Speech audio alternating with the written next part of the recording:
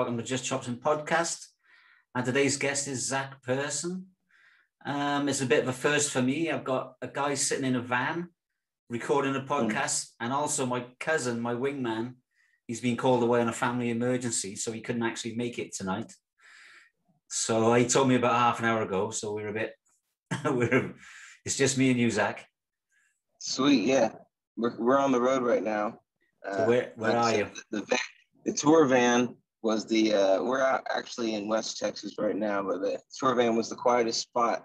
There's too much noise going on by stages. Oh, right, okay. Are you playing a big gig or? Yeah, we're doing a festival out here. Ah, right, okay. All right, cool, man. So you're from Austin, Texas? Yes, yeah, Austin, Texas. Originally born in New Jersey, so like Northeast United States, and moved to North Carolina, and then finally Houston, Texas, about 3 hours out from Austin. Oh, the picture's gone. And then moved to Austin in 2017. My drummer was born actually in the same small town, 20,000 people, and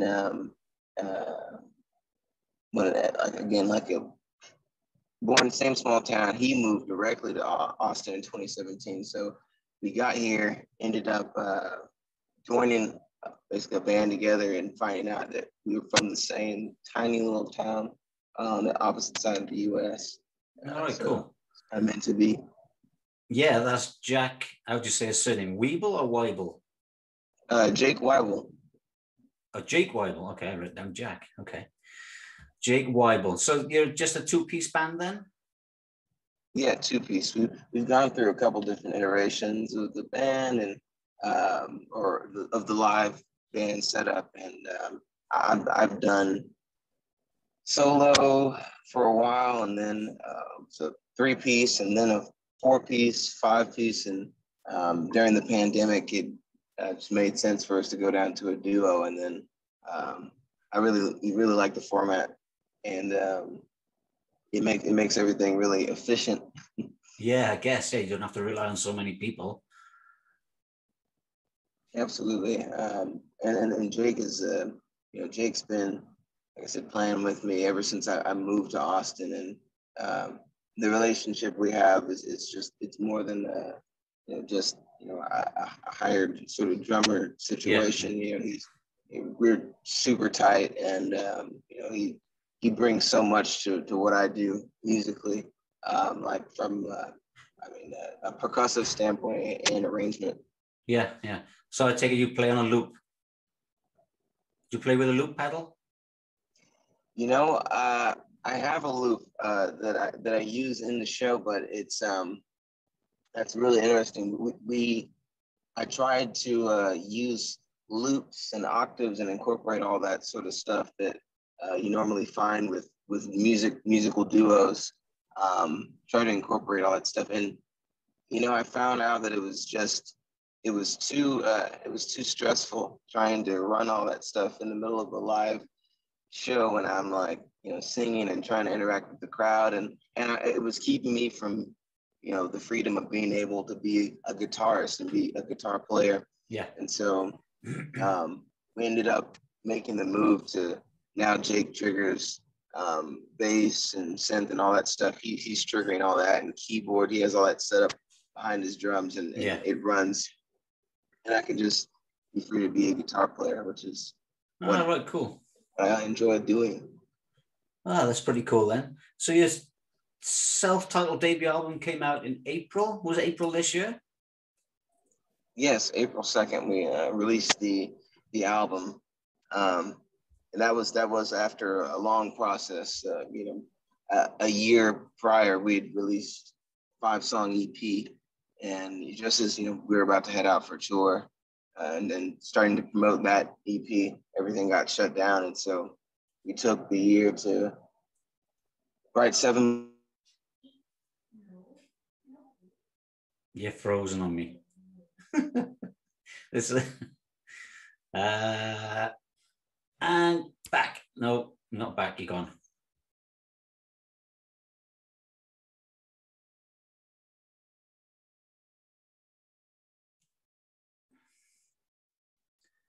All right, guys. So we had some technical problems with Zach's interview there.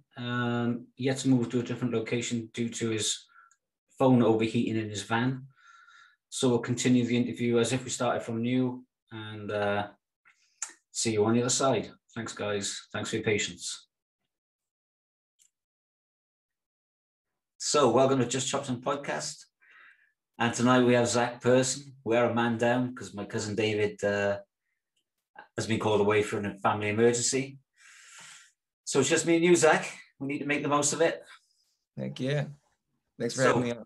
Yeah, no worries, man. We've got you out of your van and because you were in the middle of a festival, I believe. Yes, yeah. We've just driven off location to do this. So get this in. So you're from Austin, Texas. You're 24 years old. Absolutely. And you've got an album and you're banging it out. You're rocking some tunes. Yeah, it's a 12-song album we just put out April 2nd. A year prior to that, we had put out an EP, 5 songs, and then just as we were about to go out and tour on it and start promotions for the EP, COVID, everything shut down. And so we took the rest of that year to put together the rest of the album. And then here we are a year later, releasing it and now going out to play. Yeah, lucky enough to be able to perform it live now, I guess. Yes, yeah. After a year of sitting stagnant, our schedules is packed now. So yeah. I mean, everybody's the same. Everybody, all musicians are trying to get out through the gate now as fast as they can. I mean, especially in the UK. I see you've got a UK or a European tour coming up. Yeah, so we're heading off August 25th. Is that all still going ahead? Yeah, everything is still go. Our whole team is like watching daily the reports and updates, but everything is still go thus far. Yeah, cool, man. So I was I was listening to your stuff earlier on Spotify, and your first single, "Can't Stop Running," is a pretty good track. So what are your main influences there then? I've just always played and been inspired by blues music. That's the foundation of I think all of my musical knowledge and everything. It all stems from blues and rock music, and I just wanted a kind of a Delta slide sounding song, and I think every guitar player's instinct is to just do that big slide up to the 12th fret and make in an open tuning, and just kind of having fun with that sort of riff, and spitting out ideas and yeah. I mean, I've been trying to play guitar now for 2 years, but I'm nowhere near getting any slides yet. Yeah. I'm not the most proficient slide player, but I can get through the tunes with it. Yeah, cool. So and I read on your bio then you appeared with Buddy Guy and Robert Cray. Yes, yeah. I played with Buddy Guy. He was coming through a run of shows through Texas, and my good acquaintance and buddy Quinn Sullivan. I'm not sure if you're familiar with him, but he's like been championed by Buddy Guy for a long time and been out on the road with him since he was like 13. Okay. And I've known him through social medias. We've kept in touch over the years, and and he invited me out and got to chat with Buddy Guy for a good minute backstage and listen to some old stories about Eric Clapton and Stevie Ray Vaughan, and then he asked me to come out and we ended up playing like the last, I think, 2 or 3 songs, all of us on stage. And then he walked off and left us all on stage and like said, keep going. And then we've opened, been fortunate to open for Robert Cray, 2019. And so again, just another legend, another musician full of a lot of wisdom. Yeah. And then, so how old were you when you picked up a guitar then? You claim to be not quite that proficient, but from what I heard, you're pretty good. I I picked up guitar when I was 10 years old. I had started skateboarding when I was like 8. And then at a local skate parks, they would invite out these heavy punk and rock bands to come, play at the parks while everybody's skating. And so I was seeing that and listening to that, at 8, 9, 10 years old. Mm-hmm. And so that naturally made me gravitate towards picking up the electric guitar. Okay, cool, man. So your earlier influences were like skate rock, skate punk rock. Yeah. And then, the Tony Hawk video games with like AC/DC and everybody in the background, TNT stuff. Yeah, and the Offspring and stuff. Yeah, Wolf Mother, all that sort of stuff. Yeah, wicked. Yeah, so not really 100% blues influence then. I mean, if you listen to all that stuff at a young age. Yeah, that's where it all started. Was with kind of that stuff and Black Sabbath, Led Zeppelin, and when I first. So I was playing guitar for about 2 years, and then, or a year and a half, and then started taking lessons from this guy, Baxter Clement, and he's you'll know him from Casino Guitars. They have a big YouTube channel now. Okay. But he taught me how to play, and our first lesson, he's like, "What are you listening to?" He's like, "Okay, this is good stuff." He's like, "But I think you should go deeper," and he's like, "Your only homework for tonight is just go listen to Clapton and Stevie Ray Vaughan and B.B. King." And like after that, I was like hooked. I went from just, kind of playing riffs on the beginner guitar and then like every day after school, coming home and getting on the internet and looking up, YouTube videos of all these legends, trying to figure out how to play like them. Yeah.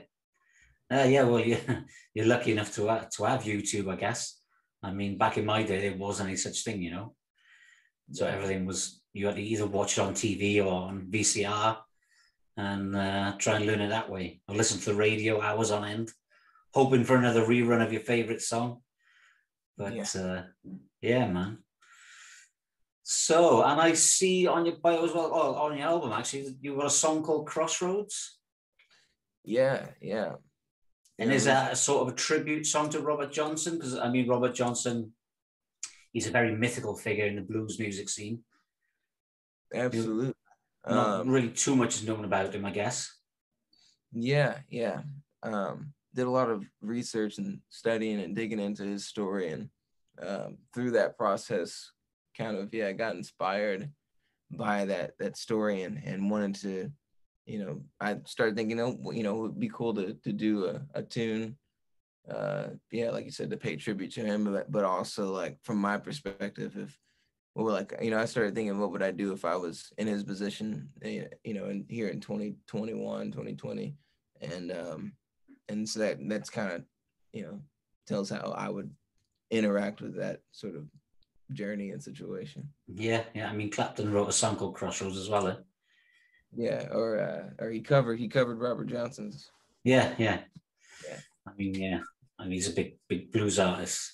Who would you really like to play with then? I mean, you played with Buddy Guy. I mean, it doesn't get really much better than Buddy Guy at the moment, Obviously, there's Clapton and stuff, but who would you really like to collaborate with then, rather than? Man, there's so many talented people. I mean, like from a more modern standpoint, like I love, people like Dan Auerbach from the Black Keys, Jack White, love all their stuff. Chris Stapleton, actually. Okay. He's a phenomenal songwriter. Man. Yeah, I mean, there's so many big acts that, there's actually a guy here in Austin, Texas, and he goes by, his name is Dave Scher, Scher. And I've been fortunate to be able to collaborate with him. He's not globally known, but he's one of the best guitarists like that exist right now. And he lives here in Austin. He tours with Eric Johnson regularly. Yeah. I don't know if Eric Johnson vouches for him, Yeah. There's a new guy on the scene also from the UK. His name is Chris Buck. Have you heard of Chris Buck? Yeah, Chris Buck's awesome. Yeah, he's making some noise now. He's also a great guitar player. I've been following some of his stuff on YouTube and that. He does like a Friday night session where he goes through some of his leads or his riffs and stuff, and then he breaks it down, shows you how to play it, shows you what tones he's made and stuff. Yeah, he's really good. It's quite interesting. Quite also interesting to see. Have you got anything like that in the pipeline? YouTube channel? Yeah, I think now that, as things are picking up, we're going to have a lot of content and stuff, a lot of road vlogs. We're just going to try to, keep it interesting. Yeah. Keep it fun. That's the main thing. So I also noticed that you're an equity partner in Black Denim Records. I mean, is your album come out on Black Denim Records? Absolutely, yeah. And I had to put on the black denim jacket. Black denim, yeah. Have you got denim on denim? Yeah. Yes. So that was, I moved to Austin, like I said, in 2017, and had kind of done a lot in Houston, which again is about 3 hours out from Austin, and everything was. People always talk about like the Houston music scene versus Austin. Like, Austin is just, even size-wise, it's like a smaller footprint of a city, and so everything is just very condensed into one small, like area, radius, and geographically, and so there's so much music happening in like a small, area, and so it made sense for me to be here. And about 6 months into living in Austin, I met my manager, Christopher Durst, and soon after his producing partner, Will LaCanto, and he was in 2 big 80s bands, Information Society and T42. And so he has that big, that electronic background, which is, kind of made its way into my music, and which I appreciated. But the three of us kind of early on realized that, we could essentially do a lot of what a label could do,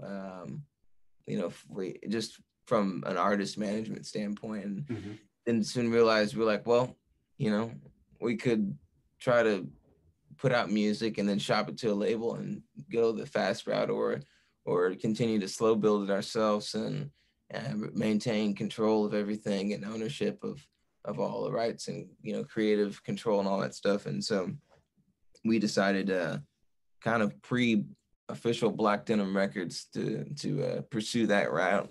And then during quarantine, it just made sense to make it, official. And then we started Black Denim, and we came out strong this year, and are now kind of looking to the future next few artists. Okay. Do you have you got any more artists signed on that label yet, or are you the only one?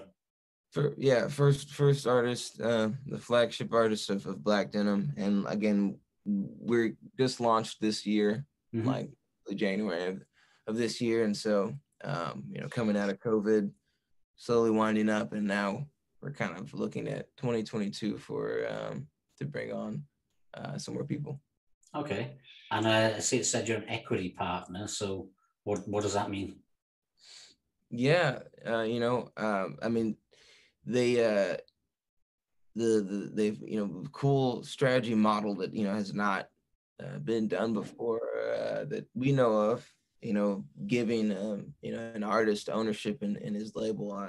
So like I mentioned, my management and myself, we all are 3 owners in Black Denim Records. So I technically play dual roles as label owner with them, and also artist. Okay. And Christopher is CEO of Black Denim Records. Will handles, he's the president of recorded music, and they try to position it so that I have as much creative input where I'm not getting bogged down as much. Yeah. We all play a role in making decisions for the label, but they're very aware that I can't get, so caught up that I can't continue to focus on the music. So we all share those responsibilities, and yeah. Okay, will you bring if when you eventually bring other artists in, will you make them also equity partners, or are you going to just keep them signed to the label? That is kind of somewhat proprietary information, but there is somewhat of an angle there. For our artists, helping them maintain ownership of their catalog as well. Yeah. I mean, to keep it more ethical and to give artists, like you said, more creative and more ownership of their music. I interviewed a guy I'd say probably about a month ago now. He has a label up in Canada, and that's the same sort of thing that he's trying to do. He's trying to build a label. He's actually started a label, and he's trying to build a label in a very ethical way where everybody knows exactly how much things cost. Exactly, and everybody takes a little bit of percentage of that. And then, if they want to continue with the label, then they obviously, but there's no big sums of money being thrown around at artists. They come in, they pay their bit, and then if they make any money, they get money back. Is that the same sort of thing you've got in mind? Sort of, but the thing you mentioned, just the transparency we want with everybody, and then building that trust with every artist. That the biggest thing to us is that again, like I said early on, we felt like there was a deeper relationship. It was more family based, and so whatever artist we bring in, we wanted to definitely have that vibe, and just so everybody's comfortable, trusting, and feels wants to stay ultimately. Yeah, that's the same sort of thing he said. I mean, most of the artists, I'd say most of the artists he's actually signed at the moment are his family. So his daughter and boyfriend, and her boyfriend or whatever, are a duo, and he's brought them on board as now part of the label. And I think he said his sister-in-law or something is also singing on the label. But there's a few different directions that they're going. But it's more family orientated, and they want to grow it with artists to keep it as a family, if you like. Yes. Yeah. I mean, it probably makes for a better working business model. If everybody knows what's going on. I mean, I've managed a few bands myself, and sometimes it can be a nightmare, and especially as the go-between between the label and the band. The label are telling you one thing, and the band don't believe you, and then and you're always trying to be as transparent as possible. But if you can bring that relationship to you, what I mean? Yeah, then it's going to be beneficial for all parties, I guess. Absolutely. Yeah. So that's cool. That's pretty interesting, man. I mean, I don't know how long that's going to take you to set up. Like you said, you're the flagship artist, so I suppose we've got to get your stuff up and running and rocking and rolling, Yeah. Before we make any steps forward, I suppose. Somewhat. There's a lot of strategies at play, and luckily we have we've built out a really good team on the label. So there's a lot of talent in terms of not just in terms of musical, but I mean like in terms of what everybody brings to the from brand marketing and press. Yeah. So is Mr. Durst any relation to Fred? No, no, but he was he has been in ours. That's the cool thing too about the labels, that all the owners have been artists or are artists or have been artists at this point. And so that gives us a better perspective. So Christopher's background is that he started off on the music side of things as a guitarist, and then forced to become lead singer, and then kind of just a whole lot, he just wanted to play guitar, and then moving forward in his career, most notably known as a rock photographer, like everybody, Lady Gaga, Justin Bieber, Willie Nelson, a whole host of artists, and then coming off the road, family, and wanting to get into artist management. Did he release any books of his photography or? Oh yeah, I mean his work's all over the place. Some of the iconic Willie images are you'll see Christopher Durst with. Oh right, okay, that's pretty interesting as well. Yeah, I mean, it's nice to. So he's got plenty of contacts then, hasn't he? Yeah, absolutely, and it's nice to have a photographer built into manager photographer. Yeah, you can do all your photo shoots. Absolutely. On the cheap, if he's not doing them for free. Yeah. All right, cool. Yeah, well, so I don't know what's next for you. I mean, you're touring this album now, and it's probably going to take you into 2022, is it? Yeah. I think the plan is to ride this wave of this album. Well, I think we'll probably be looking closer towards a 2023 sophomore album, but there'll be lots more music coming out over the next year in the form of singles and maybe some live EPs and whatnot. Yeah. Lots of promo, I guess. Absolutely. Yeah, I mean, like I said, it's been a tough year. I mean, apart from finishing your album, then how did you cope with COVID? With lockdown? Sorry, not fucking COVID. With a lockdown situation. Yeah, it was. At first, I think everybody was a lot of people were in the same boat, thinking it was going to last a few weeks, and then turns into years at this point, and it was time for us to kind of re-strategize and rethink everything. And time to get this album written and recorded, and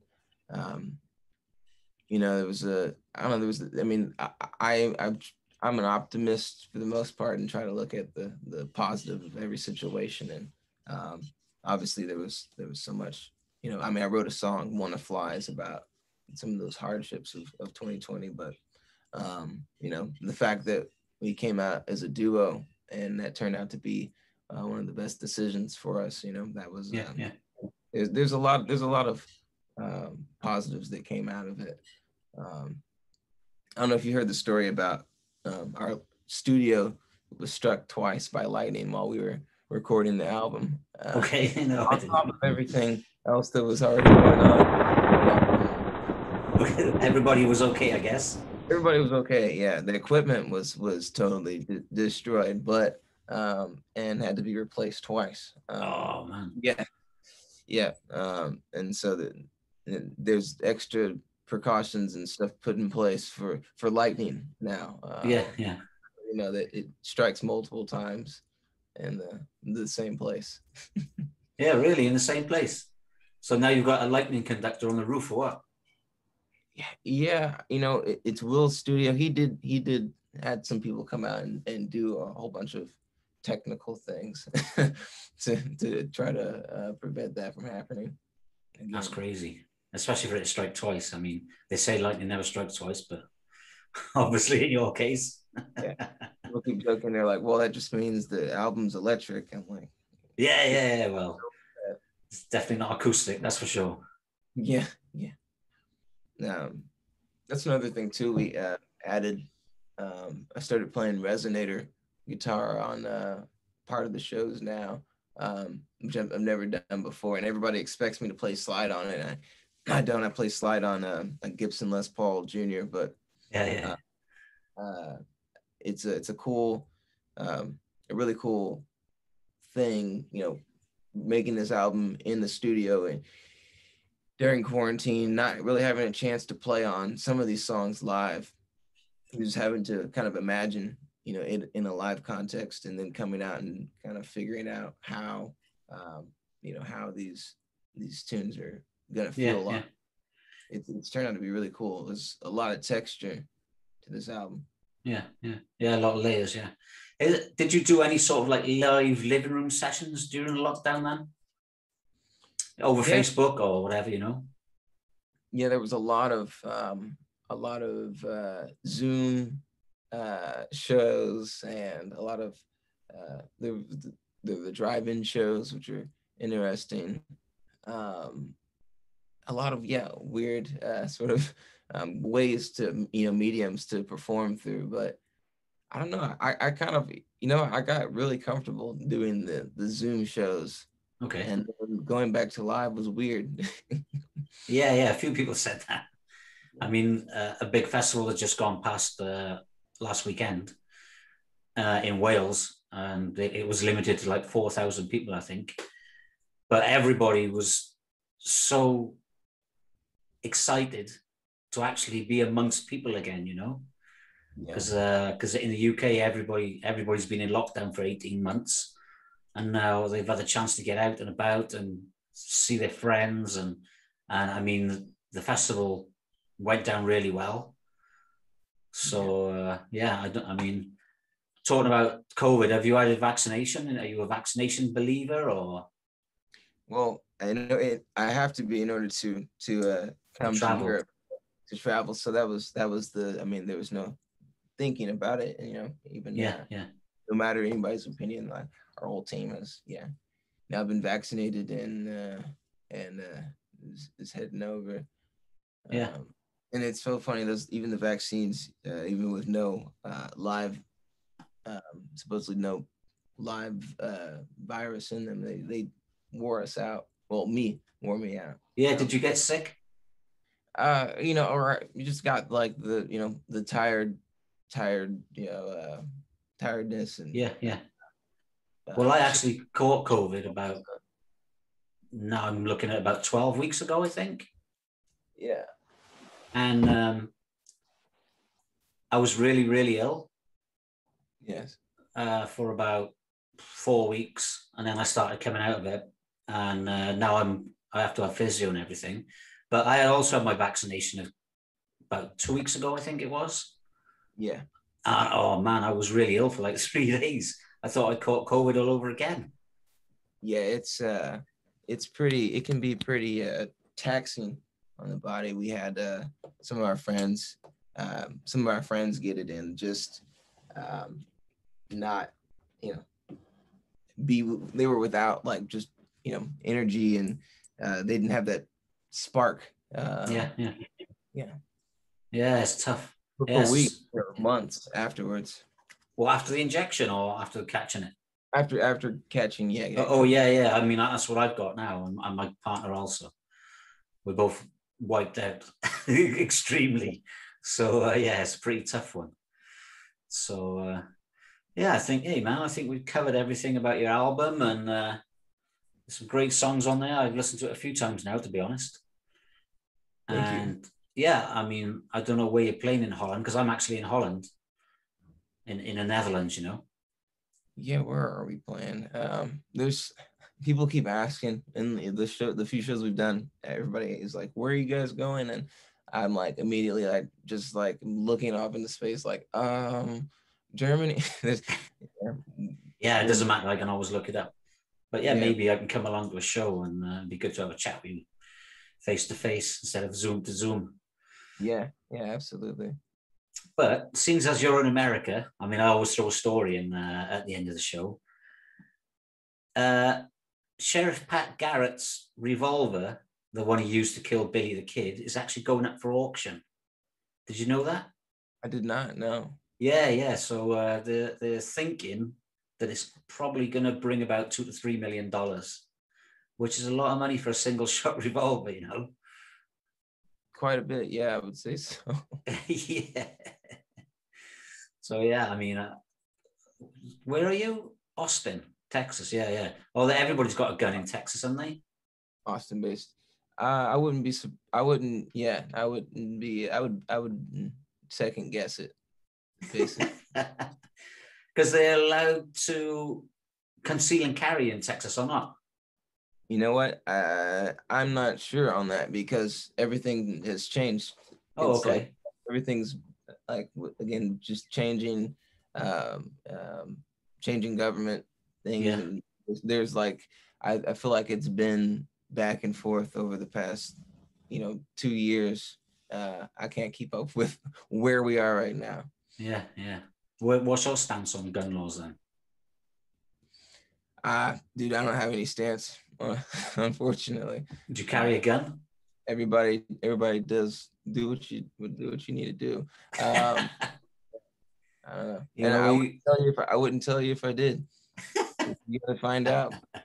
Yeah, you can't take it to Europe with you anyway. Yeah, a baseball bat or something like that. Yeah, that's no worries. All right then, mate. Well, it's been good to chat to you. Eventually, we got it all sorted after your nightmare on the bus, and yeah. How was your festival? Being patient. How was your festival? Have you played already, or have you got to go back? No, not yet. Gotta head back. Right, okay. Oh, then I won't keep you then. All right. Well, I will look forward to some more music coming out from you. Hope I can chat to you again. Dude, yes, thank you. Yeah. Actually, we'll be putting out a song when we're heading over called Remnants. It was supposed to be on the first album, and we ended up saving it as a single for our UK EU adventure. All right, cool, man. Yeah, I'll look out for it. So, all right. Well, take it easy. Get back to your festival. Go and kill him. Not literally with your gun, but with your guitar. Knock him dead, man. All right, cool. All right, nice to speak to you, Zach. Likewise. Thank you, man.